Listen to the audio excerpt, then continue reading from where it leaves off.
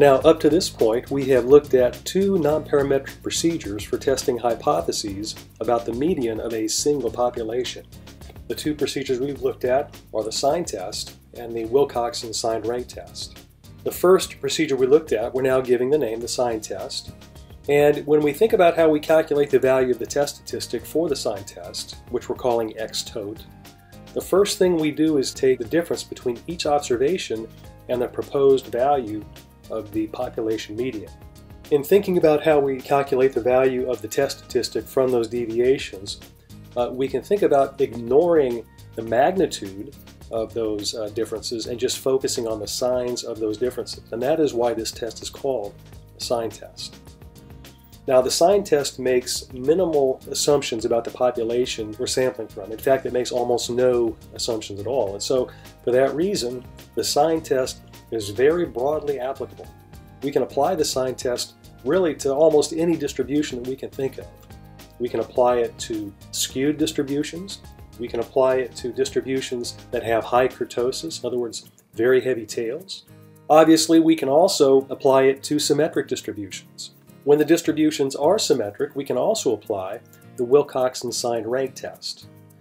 So the Wilcoxon signed rank test has built into the development of the procedure the assumption that the population we're sampling from is symmetric, and so its application is limited to symmetric distributions. Now, that limitation on its usage may seem somewhat restrictive, and it is, but when it is applicable, when we are analyzing data from a symmetric distribution, the Wilcoxon signed rank test is in general more powerful than the sign test and therefore would be preferable. Now, why is the Wilcoxon signed rank test more powerful than the sign test? Well, if we think back to how we perform the sign test and how we calculate the value of that test statistic, the first thing we do is really transform the original data values, which are typically at the interval or ratio level, transform them down to the nominal level, which is the lowest level of data and the least informative type of data. Now, in transforming the data down to the nominal level, we're really getting rid of characteristics of the data that could render a more standard test, like a t-test, not applicable because of skewness or heavy tails or something like that. And therefore, that is one of the reasons why the sign test is so broadly applicable. But the resulting loss of information does cause a degradation in the power of the test. On the other hand, the Wilcoxon signed rank test, essentially what we're doing is transforming that data, which is again at the interval or ratio level, to a lower level, but this time we're not transforming it to data at the nominal level, we're transforming it to data at the ordinal level. Now remember that the ordinal level is one data level higher than the nominal level. So there is a loss of information, but we're not losing as much information as we do when we transform the data down to the nominal level. And because we're not losing as much information, that data is more informative about what's going on in the population. And so that is why the Wilcoxon signed rank test is more powerful than the sign test in those situations when it's applicable. Now again, this limitation on the application of the Wilcoxon signed rank test to situations where the population being sampled is symmetric may seem restrictive and perhaps even overly restrictive, but that's the reality of the situation. We really should not apply that to situations where the population is skewed. But in this lecture, we're going to look at a situation where that problem essentially resolves itself. And this is a very interesting and a very useful application of both the sign test and the Wilcoxon signed rank test. And it's a situation where we're going to be comparing two populations using dependent samples. Now, you've already seen this. In your first methods class, you would have been introduced to the paired t-test. And the paired t-test is a technique where we are comparing the means of two populations, but not with independent samples, but rather with dependent samples. Now, the fact that there is dependence among the samples needs to be taken account of in the analysis. We would not want to apply a procedure that assumes independence to a situation where the samples are dependent. If you think back to how we did that procedure back in our first methods class, you'll remember that we essentially transformed the overall problem involving two populations down into a single population. So we compared two population means by taking differences between the observations in the paired samples, condensing it down to a single sample, a sample of differences, and then making inferences about the mean of the population of differences, which is equivalent to making inferences about the differences between the two population means that we started with. So again, we transform the problem from one involving two populations down to a single population by taking the paired differences, and that is what we're going to do in this situation as well. We're going to use both the sign test and the Wilcoxon-signed rank test to non-parametrically compare two populations. And here is how this problem of the restriction of the distribution being symmetric resolves itself. Under the conditions of the null hypothesis, which would say that the two populations are identical, they're the same population, right? There's no treatment effect, there's no difference between the populations. Under that assumption, when we take the paired differences, the resulting distribution or population of paired differences is going to be symmetric. And that's a very important thing, a very useful result, because that's going to allow us to use the Wilcoxon-signed rank test in any situation where we're analyzing paired samples. Because again, under that null hypothesis, the population of paired differences will be symmetric, and it'll be symmetric about the median. And in particular, it would be symmetric about 0. So we can transform a problem where we're wanting to compare two populations when we have paired samples or dependent samples to a population involving one population of paired differences. Under the null hypothesis, that population will be symmetric about 0, which is the median. And so then we can apply not only the sign test but also the Wilcoxon-signed rank test to those problems. So this issue or this limitation of the distribution or population having to be symmetric really gets resolved because of that, taking the differences and looking at the distribution under the conditions of the null hypothesis. Now we're going to start off by way of example. We're going to be comparing two populations using paired samples, and we'll start off using the sign test. So the data in the table below are the number of defective parts produced by two different machines on 12 consecutive days. The machines are set up to produce the same number of parts per day. The question is the defective rate the same? Well, the null hypothesis to be tested is that there is no difference between the two machines in terms of the distribution of the number of defectives produced per day. Framing it in terms of a hypothesis test, is there sufficient evidence at a level of significance that's close to 0.05 to conclude that the machines are different with respect to the number of defective parts produced? So you see here in the table we've got the number of defective parts produced by the two machines across the 12 days, and I've also taken the difference, machine 2 minus machine 1, so I have the differences listed here. So you might use this data and analyze it yourself with your calculator or possibly with SAS, as we'll see here in a while. Okay, so if the null hypothesis is true, if the distribution of the defective parts produced by the machines are the same, then the distribution of the differences will be symmetrically distributed about 0. And so we can perform a test about the median of the population of differences to answer this question. So we're first going to do this using the sign test. So the null and alternative hypotheses are the same.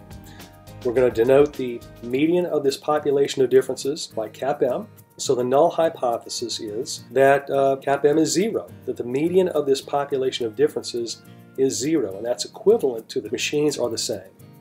Alright, the alternative hypothesis is that cap m, the median of the population of differences, is not equal to 0, and that implies that the machines are different with respect to the distribution of defective parts produced by the two machines.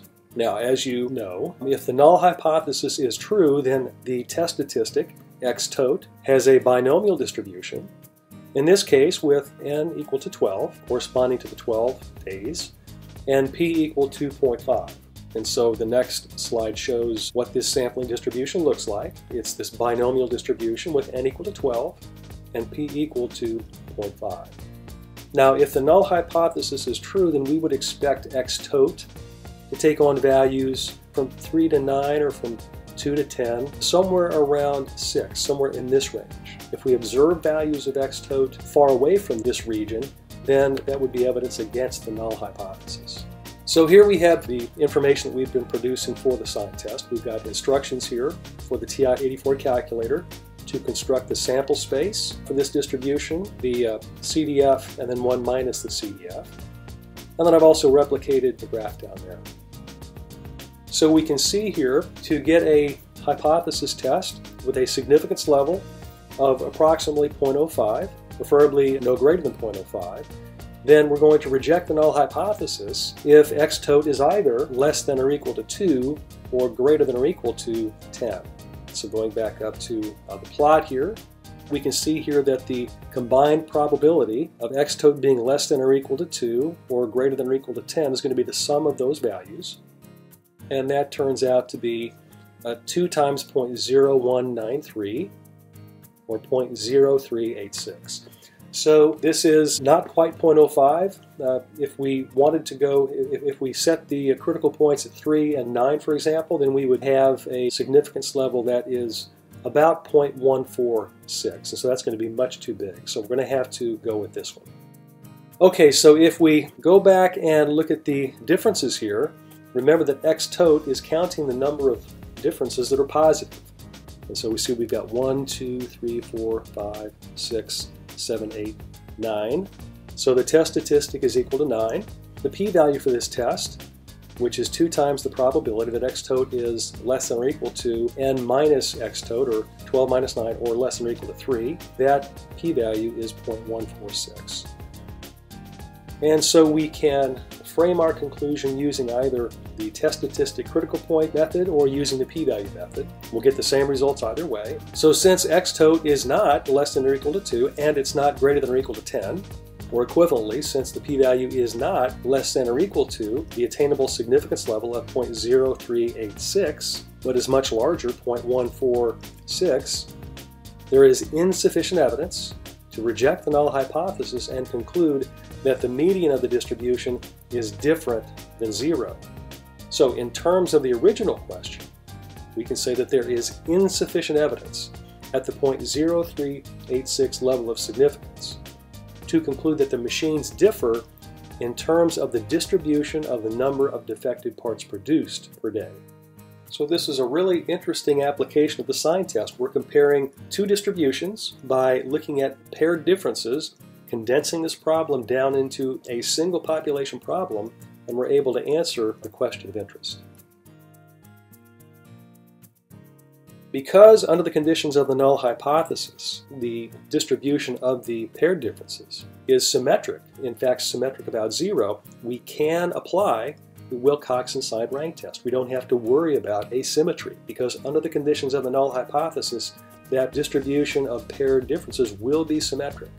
The null hypothesis is that the distribution of differences is symmetric about 0. The alternative is that the distribution of differences has some other median. The test statistic, because this is a two-tailed test, the test statistic t is the minimum of t minus and t plus. And then we now have to come up with the rejection criteria. Now remember that because of the way the table we're using to get critical points from the Wilcoxon signed rank test, because of the way that table is structured, all of these tests involving the Wilcoxon are left-tail tests. Alright, so here is a portion of the table, table A9, and we know that we've got a sample size of 12, and we're performing a two-sided or two-tailed test. The desired significance level is 0.05, and so according to this table, the appropriate critical point is 14.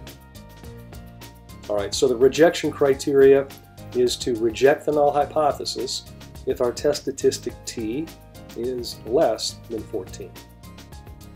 Now let's calculate the test statistic, and I'm going to use the same approach I used in the previous lecture where we talked about the Wilcoxon. I'm going to structure this in terms of a spreadsheet so that we can see how we go about doing the mechanics involved in calculating the test statistic.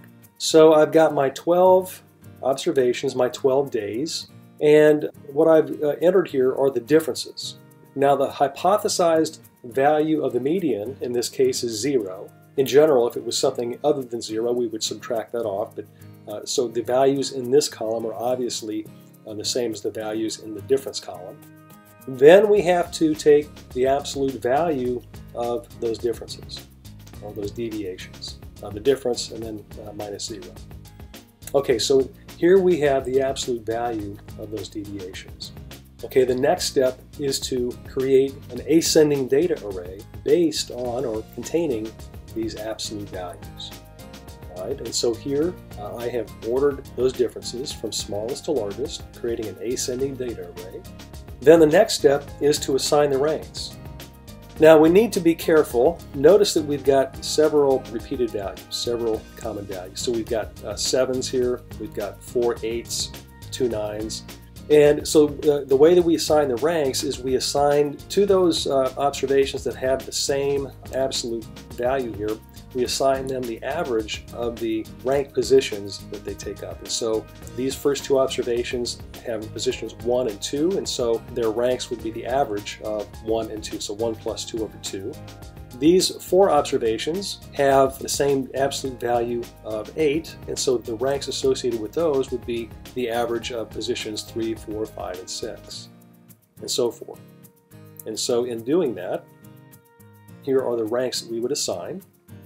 Once we have those, we need to attach the sign to the rank to get our signed ranks.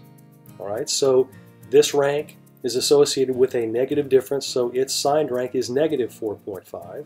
This 7.5 here is associated with a negative difference, and so it gets a negative in front of it, and so forth. Then what I'm going to do is put the absolute values of the negative ranks in this column and the values of the positive ranks in that column, and then calculate the column total. And so we get T minus, which is 19.5, and T plus, which is 58.5. And so the value of the test statistic, which is the minimum of T minus and T plus, is 19.5. All right, once we have that, we can draw our conclusion. Since 19.5 is not less than our critical point of 14, we fail to reject the null hypothesis. And so there is insufficient evidence at the 0.05 level of significance to conclude that the median difference in the number of defectives produced by the two machines is different than 0. And so in terms of the original question, again, there is insufficient evidence at the 0.05 level of significance to conclude that the machines differ in terms of the distribution of the number of defective parts produced per day. Now, we have been performing these tests by hand, the sign test and the Wilcoxon signed rank test. The sign test is not too difficult to do by hand, but the Wilcoxon signed rank test is a bit more cumbersome. It takes a bit more work. I think it's probably about time that we start, let's look at some how to do these analyses in a software package, and we're going to be using SAS. It's very simple in SAS. And so here is a SAS program that I'm using to analyze this data. Most of this program is doing some initial housekeeping up here on the top, and then creating a SAS data set to contain the data. The SAS code to request the sign test and the Wilcoxon signed rank test is down here at the very bottom. In fact, we don't even have to tell it to do those two tests. We're invoking proc univariate down here at the very bottom, and proc univariate by default will do not only t-tests and things like that, but it will also produce the sign test and the results of the Wilcoxon signed rank test. And it does that regardless of whether those tests are applicable. There's some situations that the t-test is not applicable. There are going to be some situations where the Wilcoxon signed rank test is not applicable, but it produces those results regardless, and then we have to be smart consumers of that information. But in order to do this test, this is all we have to do. And notice here that one option I have added here is this option, location equal to 0. And so what this is going to do in doing the sign test and the Wilcoxon signed rank test, it's going to test the hypothesis that the median of the population from which these data come, and in particular, in this case, the median of the population of differences, is equal to whatever value you've got specified right here. And so you can see here that it's going to test the hypothesis that the median is 0. Now, the default value is 0, so technically I would not have to include this, all right, it would do it by default. But if we were going to perform a test where we're testing that the median is some other value, like we did when we were looking at the sign test and the Wilcoxon signed rank test for testing the median of a single population, then we could change that value, set it to something else, and it would do the appropriate test. Okay, now here, this is the section of the output from proc univariate where it's giving us the results for the sign test and the Wilcoxon signed rank test. So this second row here, these are the results for the sign test. And you see here that we get the same exact p-value that we calculated by hand on the TI-84 calculator, 0.1460. The value of the statistic that they're reporting is different than EXST, the value we calculated. All right, we don't need to worry about that. It's just using a different version of a test statistic. It's using something a little bit different than the way we calculate it, but the test that they're performing is equivalent. It's the same as the test that we're performing, and we can see that because the p-value is the same. Then in the last row, we have the output, the results for the Wilcoxon signed rank test. And at least for this example, you'll see that the test statistic is the value that we got. Now, one thing that we get from this result that we don't get by using the table is we get the actual p-value for the test. And so we see here that the p-value for this test is 0.1377. All right, and so immediately from these results here, see that we would not reject the null hypothesis at the 0.05 level of significance.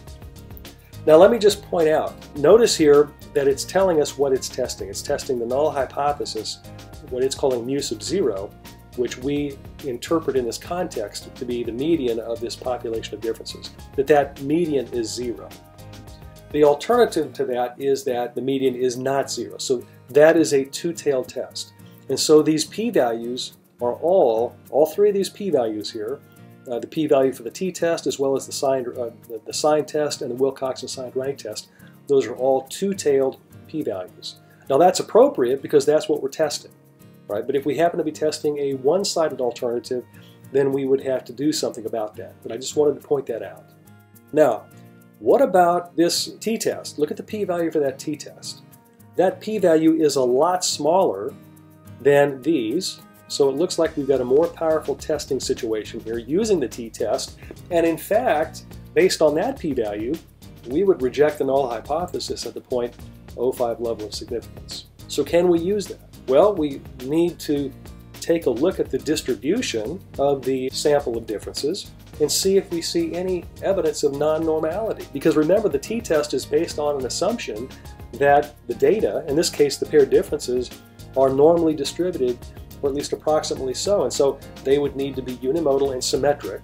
We see here that the histogram of the differences is unimodal, but there does appear to be some asymmetry. Now, just out of curiosity, would you say that it's exhibiting positive skewness or right skewness, or negative skewness, which is left skewness? This may seem surprising. This is the calculation of the sample skewness produced by proc univariate, and we see here that we've actually got negative skewness. So it's kind of interesting. I was a little bit surprised by that. I would have said that we've got some right skewness here, but it can be hard to tell from a histogram like this, especially when the sample size is small. Okay, but anyway, we do see that we've got some skewness associated with this sample, and if we perform a test of normality, so the assumption here, the null hypothesis, is that the population of differences from which this sample is obtained is normally distributed against the alternative that the population of differences is not normally distributed. SAS will give us 4 tests, and we see that there's not complete agreement here. The Kolmogorov-Smirnov test does indicate non-normality. While these other p-values are not quite as small, they are trending in that direction, so there is some evidence of non-normality of these differences, and so we should be a bit hesitant in using the results of a t-test. So even though that looks very appealing, very attractive to us, we probably ought to not use that because there's evidence of non-normality. But even though we're not using the t-test, we do have these other tests that we can use. So that's the end of this example. Now we're going to look at another example. This is another real-world example. This is a comparison of wound repair methods.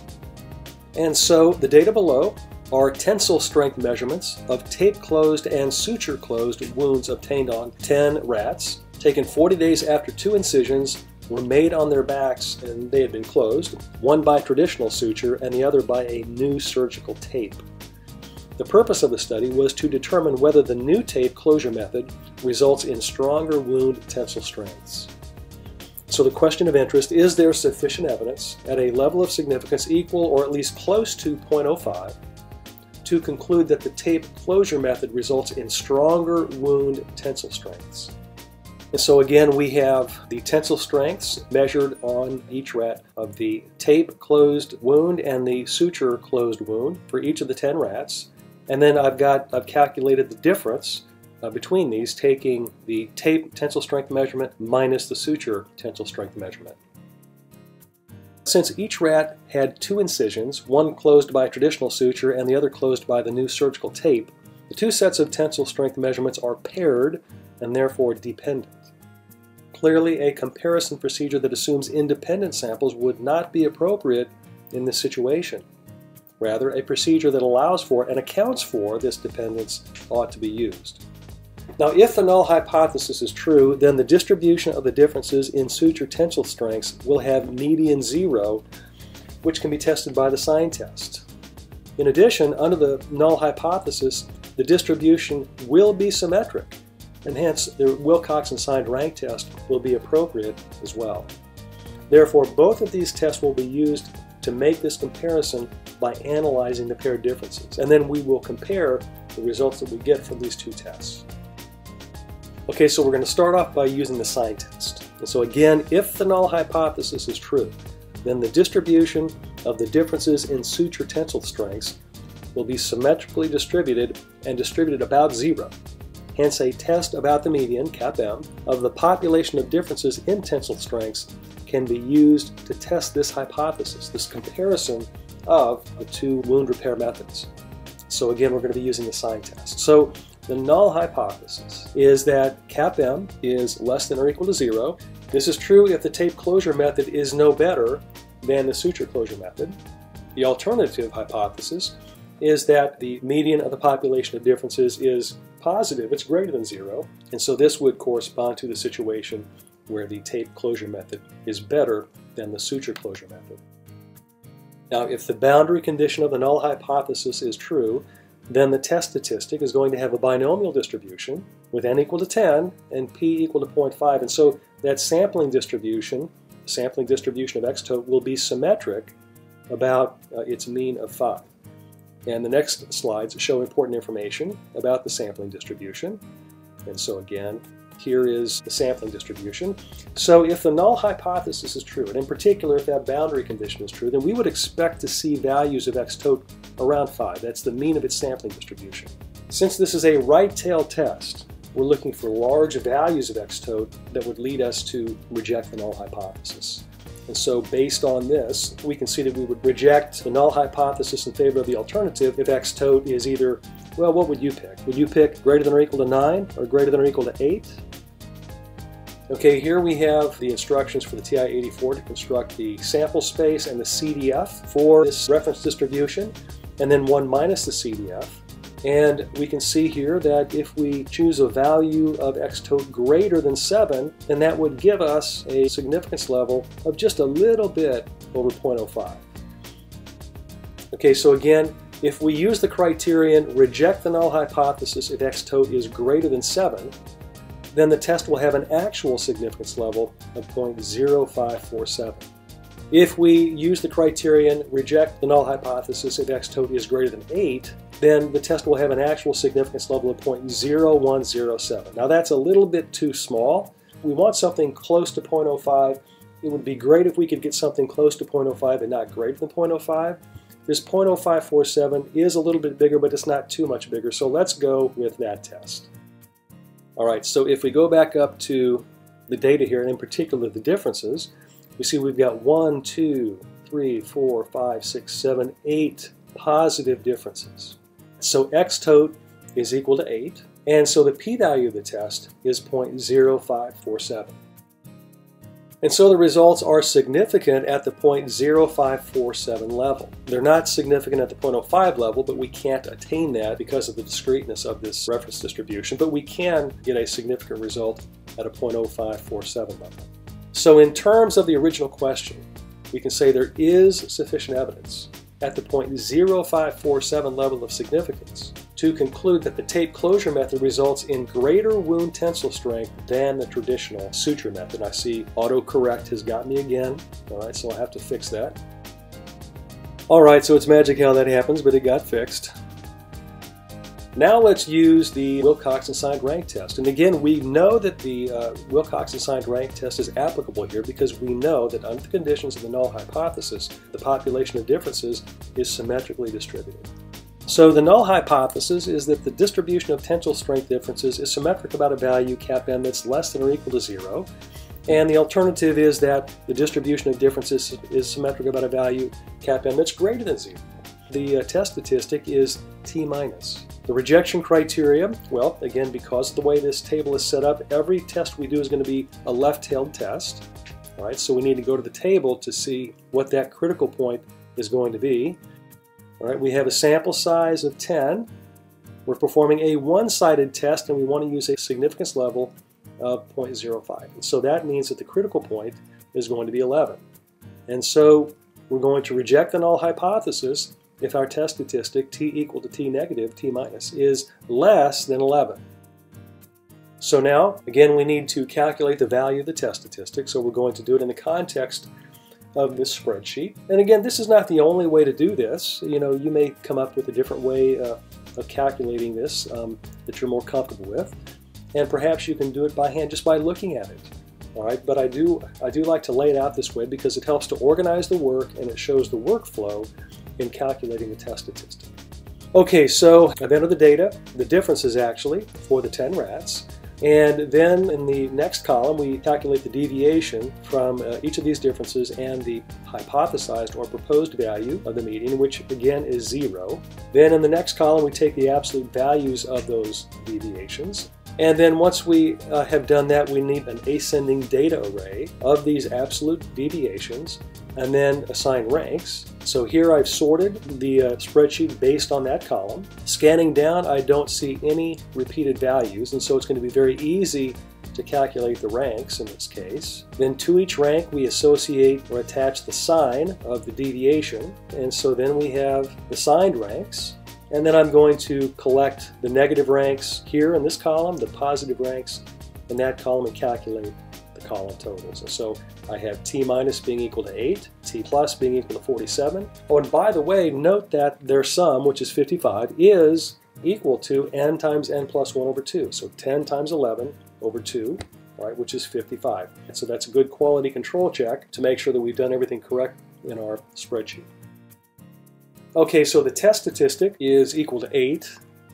And so since the test statistic is less than 11, we reject the null hypothesis. And so based on this test, there is sufficient evidence at the 0.05 level of significance to conclude that the median difference in tensile strengths is greater than 0. Now, let me just point out that based on the table that we got the critical point from, if we wanted a test at a 0.025 level of significance, and let me just scroll back up here real quick.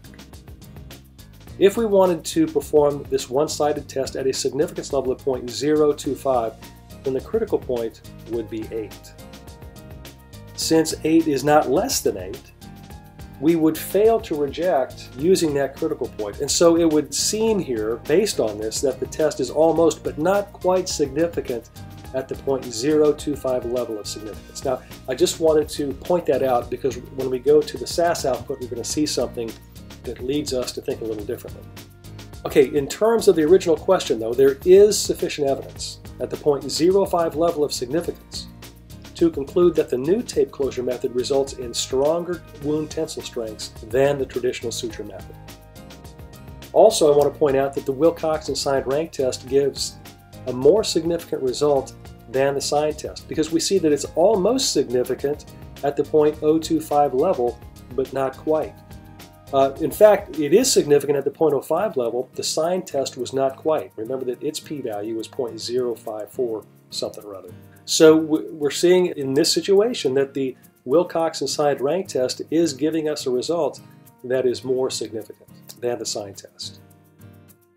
Again, we're going to use SAS to perform the sign test as well as the Wilcox-assigned rank test, and we're also going to do the t-test in this particular example.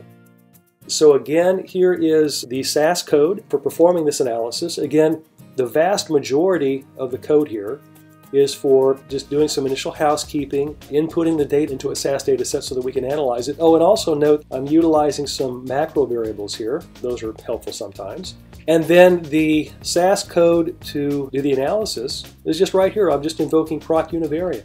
All right, I'm again specifying the hypothesized value of the median is 0. And also, and I didn't point this out last time, but I am this time, notice that I've got the normal test option here on the invocation of proc univariate. This is the code that you include to tell proc univariate to check the assumption of normality. And so we're going to get that output and look at that as well. Okay, now here are the results for the sign test and for the Wilcoxon signed rank test.